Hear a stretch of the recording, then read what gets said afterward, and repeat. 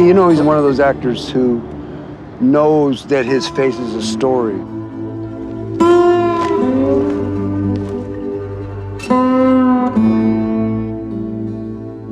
That is a cup of coffee. Damn, Mary, it's like a swimming pool. Yeah, this is great. I mean, he's been in how many, 170 films or something? Over 200. Over 200. And he loved her more than he ever felt possible. Hey, good looking. I was going to leave you a message and say, don't worry, I haven't mentioned that night at my manager's house. When I was still working at the Troubadour, he would get up and sing with me every now and then. He loved to sing Mexican songs. Que lejos estoy del suelo donde nacido. Eddie D, why don't you get married and stay home?